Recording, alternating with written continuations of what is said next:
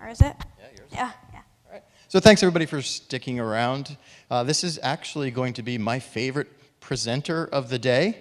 I think completely because she's my daughter.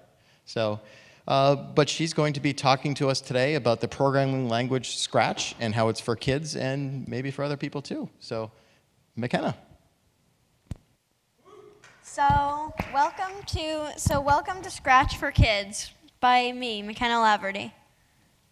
So who am I anyway? I'm McKenna Laverty, and I'm an 11-year-old 6th grader from Cumberland, Rhode Island.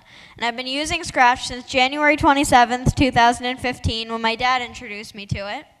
And I'm Racy Meyer on Scratch, and how I started was I wanted to make Minecraft mods, so my dad asked someone what would be a good way to get started, and they suggested Scratch. So a while later, I was in my bedroom, and I heard meowing noises coming from the living room. So we didn't have any cats at the time. We have 2 of them now. And so eventually, I walked out into the living room because what were these meowing noises coming from? And it turned out that it was my dad who was testing out Scratch. And so I started playing with it too, and then the day after, I signed up. So what is Scratch anyway? Well, it's a programming language, but it's for kids just like me, and adults can use it too. And the recommended age range is 8 to 16, but it is really for anyone. So it was created by MIT on March 5th, 2007, and you can find it at scratch.mit.edu. And it's completely free to join, and with 17.7 million members and nearly 21.6 million projects. Yeah, and this little orange guy you see over here, that's the Scratch mascot, who does not have an official name, but he's just the Scratch cat. So the way that you code in Scratch is blocks. So they have a drag and drop code style, and there are a total of 145 of them as Scratch 2.0, the most recent version. And you can even make custom blocks to do your own functions, just like you'd find in any other code language, except not with blocks. And the blocks can even snap together and interlock to create scripts. So for example, what this script would do is when the project first started, so it would do this code inside the loop forever. So it would move 15 pixels across the screen in whatever direction it was facing, then turn to the right 10 degrees. A thought bubble would appear above its head saying, for 2 seconds. It would play a popping noise and then reset its size. And that would continue on forever. So the community is a very big part of Scratch. And so one of the biggest parts of Scratch's community is that you can share projects and keep them hidden if you want to. So because I mainly use Scratch for art and I have a ton of different art projects, most of them stay hidden, but I could do whatever I want if I wanted to.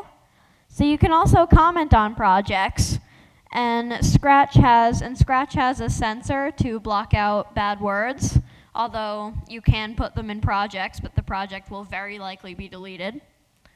And so a way to gain reputation in Scratch is by followers. If your projects are good, people will follow you. And so just generally, the more famous Scratchers have more followers. And there are even studios, which are like little clubs, I guess, where you can add projects and comment on studios. And studios even have curators and managers, which are just people that can do more stuff with the studio, like adding projects, changing the name, and changing its description. So here are some types of typical Scratch projects. A lot of Scratchers are animators and will often make funny animations, although Scratch animations really can be anything. And the main reason that a lot of people are interested in Scratch is so they can make games. And simple games are really easy in Scratch, but then you get to the more complex stuff, and it looks like it would take like weeks and weeks, maybe even months, to make some of the more complex stuff, which I do have a really good example of a complicated Scratch game I'll show you guys later. So you can also refactor other projects, also known as remixing, which gives you your own copy of someone else's project so you don't change the original. And you can just do whatever you want with someone else's project, and their original doesn't even change. It's just your version.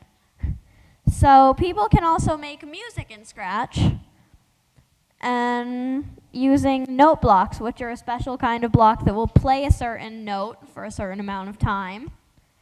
And another common type of project in Scratch that kind of ties in with animations and music is MAPs, which the Scratch team really likes. And basically what they are is one person will take a song and cut it into parts, and other people will be able to take the parts and animate them. So with a lot of you being programmers, I bet you're going to be familiar with the Hello World script, where Hello World, if you don't know, is usually the first script that programmers will make when trying out a new language. And this is how to do it in Scratch. When flag clicked, say Hello World. So my dad created this wonderful man right over here. And it took maybe 30 seconds, 2 minutes, and he's totally new. So that just shows how easy it is to get started. So here are some common types of Scratch blocks. The Start Project block, aka when flag clicked, which when you click the green flag button in the Scratch interface, which I will also show you later, anything that is snapped to the underside of this block will run. This is the move certain amount of steps block. You can specify the number, or anything that has a little white box like that, you can specify. So, and the sprite, the character in the project, will just move a set amount of pixels across the stage. You can also turn the sprite, which right and left, and you can just say how many degrees you want it to turn. And a lot of you are probably familiar with variables, which is a way to store data inside code, and is commonly used for keeping score in games and things like that. So here are some more common Scratch blocks.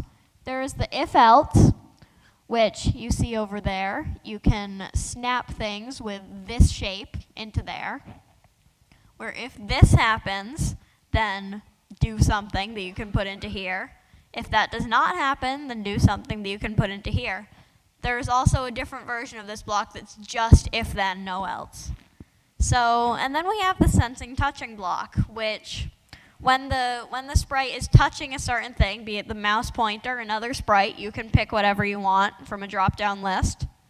It'll do a certain thing, because you can just put it right in here. And this is the RNG, or random number generator. You can choose two numbers, and the sprite will randomly pick a number between them. So another part of Scratch that you don't see very commonly, but is still pretty cool, is Makey Makey, which lets you turn objects into input and output devices for your code. And this can be bananas, a drawing, alphabet soup, Play-Doh, anything you want, really. And so it relies on a board. So it relies on a board, alligator clips, and a USB connector to connect to your computer and do the code. So when I used a Makey Makey, it was at Scratch Day, which brings us to the next slide, Scratch Outreach. So MIT hosts a Scratch Day every year in May. Usually it's on the 14th, but this year it's on the 6th. I already got tickets. And there are going to be hundreds around the world, not just one in Cambridge. And so, and you can also run unofficial meetup groups for Scratch, which are usually just for like learning how to code and beginners and things like that. So, and even schools are using it to teach their students how to code. So now we get to the fun part. Who wants to see a Scratch demo?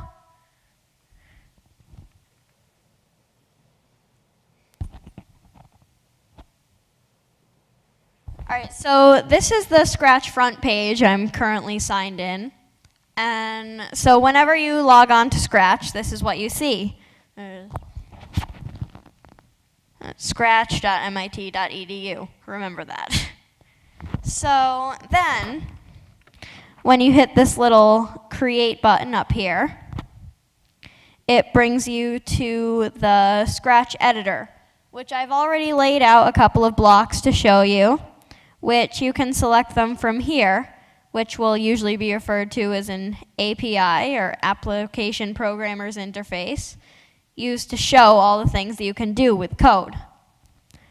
So we're always going to start with this block, when flag clicked.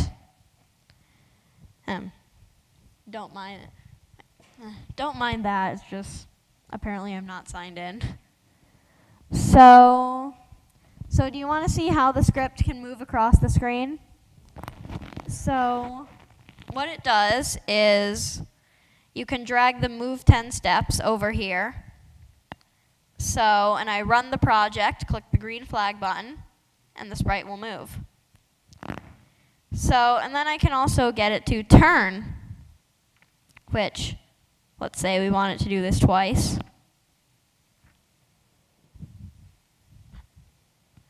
So when you start up the project, the cat will move across the screen and turn 15 degrees twice. If you keep running it, you can see him just gradually moving and spinning. So here's another commonly used thing in Scratch. Let's just get him to go back to his normal position, I guess. So another commonly used thing for beginner Scratch projects is the say block, where when you put this, a little bubble will appear above the character's head saying something. So what do we want the cat to say?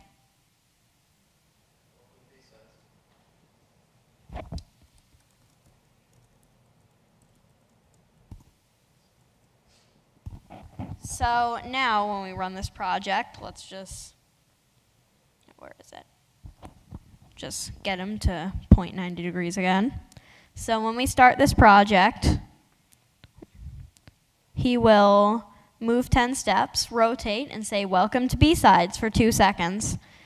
And then you can also use effect blocks, where the character can change color or do all these other things that you'll be able to experiment with on your own. So now when I run it, he'll change color after saying "Welcome to BSides." So see, it's green now. And so then we can also get it to play sounds. Let's just see if, can I turn the volume up? So now if we put that on there, he'll meow after all this. Let's just get him to meow and say "Welcome to BSides" at the same time. That'll be fun.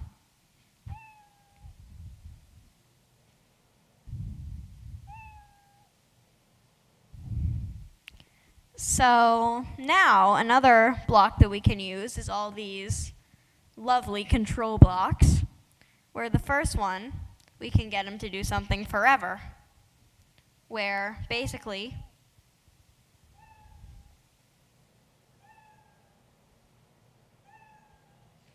it's never going to stop. So now what we can do is, for less obnoxiousness, repeat the forever block with repeat 10, which just lower this down to 4. Now he'll only do that 4 times.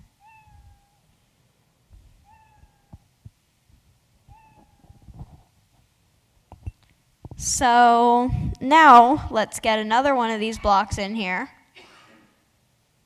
the if-then block. So, and this brings us to our next block, which we saw in an earlier slide, the touching block. So let's say if he's touching the mouse pointer, he'll do this. If he's not doing that, he'll wait 1 second, go to, just get him to go to some random place.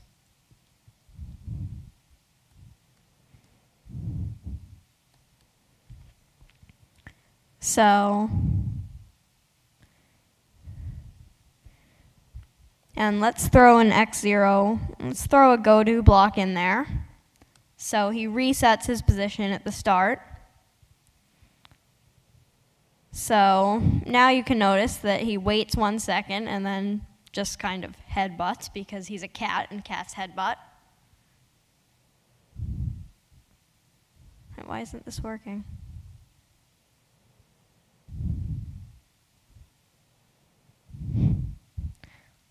Let's just get rid of the else for now and make this a regular if-then. We're having some technical difficulties.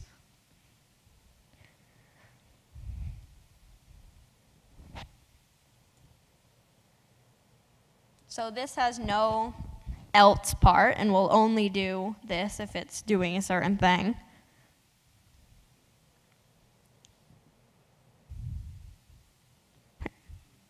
What are you doing? Yeah, I have not worked with if-thens in a while, so I can't remember how they work. But now I remember I have to put a forever block in here, which now I do not have to do it at the very beginning of the project, and instead it'll work forever.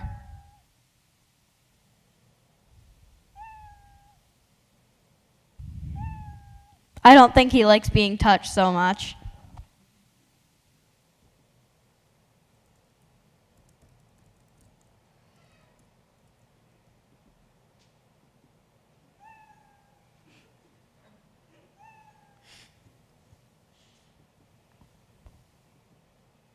Poke. So now, do you want to see an example of a really good, complicated Scratch project? I think it's actually the most famous Scratch project of all time. Oh, sorry, I'm going to show you one more thing. So now we can use the pick random 1 to 10 block, where now he won't say hello for 2 seconds. He'll probably say it for a bit longer. So that's what you can do with the pick random block. It'll pick a random number between whatever you want. You can change it. So now we get on to the complicated advanced stuff. So this is a Scratch version of Minecraft, and you can see the code is extremely long, and I could never do this in a million years. Ooh, did you put something under your nope?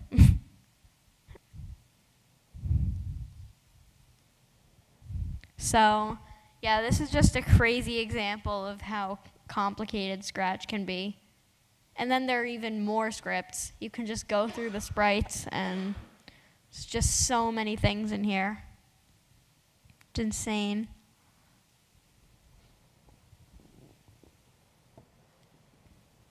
So yeah, do we have any questions? You mentioned the online community. How do you find it? Are people friendly and helpful? Yeah, I'd say the Scratch community is pretty good in general.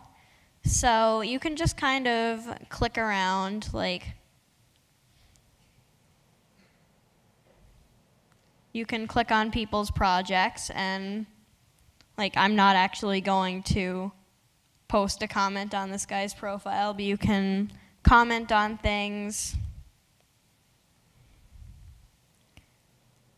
You can love and favorite projects.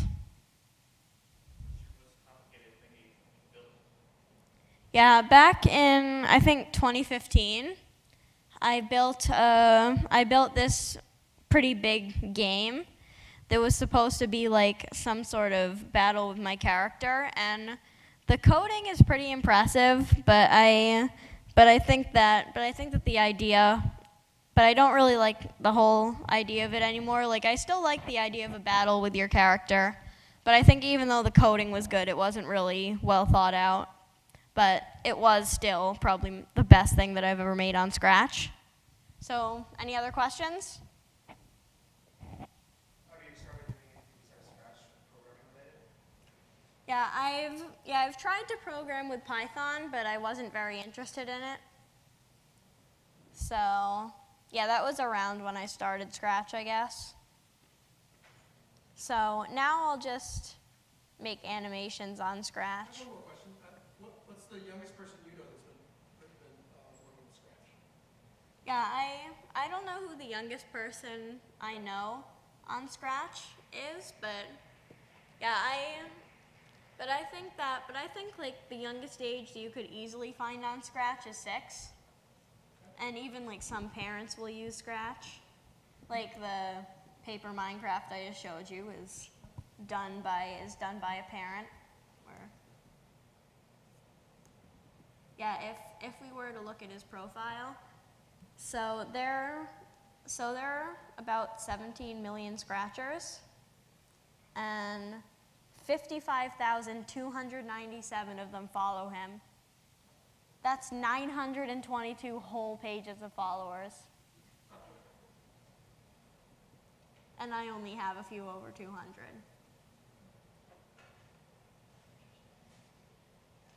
So, yeah, feel free to check me out on Scratch if you want, because I'm